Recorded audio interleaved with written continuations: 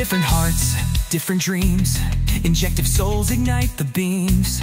No dream alone, no path ignored. Surjective wills knock every door. More hearts to thrive, or more dreams to grow. Two mighty sets now march toward battle. The wings of cardinality raise us high to the heaven of infinity, beyond the sky.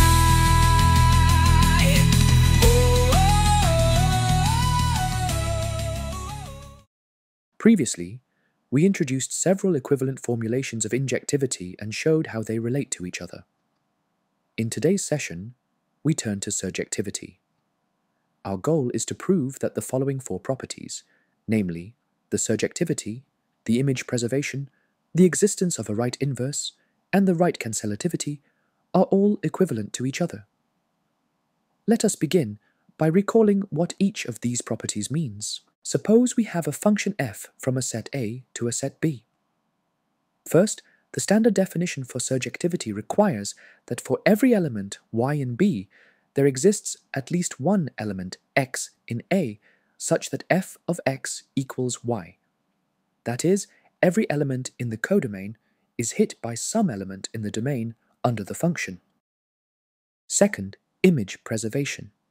Take any subset D of B. First, consider its preimage under F, which is a subset of A. Then take the image of that preimage, which yields a subset of B. Image preservation requires that this resulting subset of B agrees exactly with the original subset D. Third, the existence of a right inverse. This means there exists a function h from B to A, such that composing f with h gives the identity function on B. In other words, for every y in B, h sends y to an element in A in a way that, if we apply f to hy, we get back y. Last but not least, the right cancellativity. This property claims that for any set C and any two functions lambda1 and lambda2 from B to C, if lambda1 composed with f equals lambda2 composed with f, then lambda1 must equal lambda2. In other words, having the function f in hand, a function lambda from B to C, is uniquely determined by its composition with f. We prove the equivalence of these properties in a circular fashion. Starting by assuming that the function is surjective, we aim to prove image preservation. To this end, let D be an arbitrary subset of the codomain B. Recall that we have already shown that the image of the preimage of D is always a subset of D, so we only need to prove the reverse inclusion. Let y be an element of D. Since the function is surjective, there exists some x in A such that fx equals y. Because y belongs to D, x belongs to the preimage of D. Therefore, fx, which is precisely y, belongs to the image of the preimage of D. This proves the other set inclusion, and we are done. Next, we assume that the function preserves image, and proceed to prove that it admits a right inverse. We construct a right inverse, denoted by h from B to A, explicitly as follows. For any element y in B, consider the singleton set containing just y. By the image preservation property, this set must be equal to the image of its own preimage. It follows that the preimage of the singleton y is non-empty.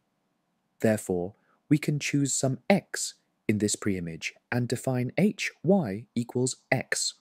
Repeating this process for every y in B, we define a function h from B to A. By construction, h is clearly a right inverse of f. Now, assume that the function f admits a right inverse. We prove the property of right cancellativity. To this end, let h be a right inverse of f. Consider an arbitrary set C and two arbitrary functions, lambda1 and lambda2, from B to C, such that lambda1 composed with f equals lambda2 composed with f.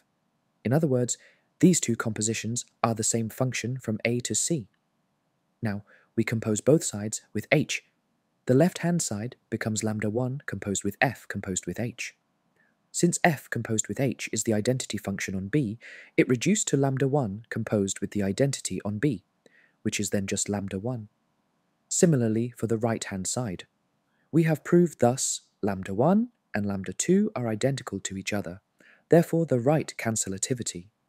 Finally, given the right cancellativity of f, we prove that it is surjective. First, observe a trivial case. If the codomain B is a singleton, then every function from A to B is automatically surjective, and there is nothing to prove. Hence, we assume that B contains at least two distinct elements. To prove the desired implication, we proceed by contrapositive. Assume that f is not surjective, and show that right cancellativity fails. Specifically, we construct a set C and two functions lambda1 and lambda2 from B to C such that their compositions with f are equal, but lambda1 and lambda2 themselves are not. Since f is not surjective, there exists an element in B, call it y star, that is never hit by f. Let C be the set 0, 1.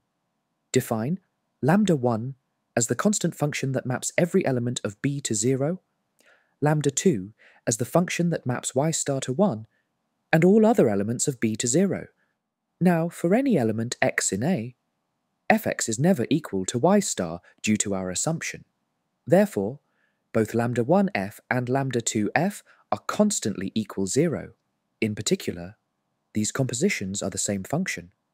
However, lambda1 and lambda2 differ at y star, so they are not the same function. Thus, right cancellativity fails when f is not surjective, and we are done. Having established the equivalence of conditions for surjectivity and injectivity, by combining them together, we will have a full characterization of bijectivity as well.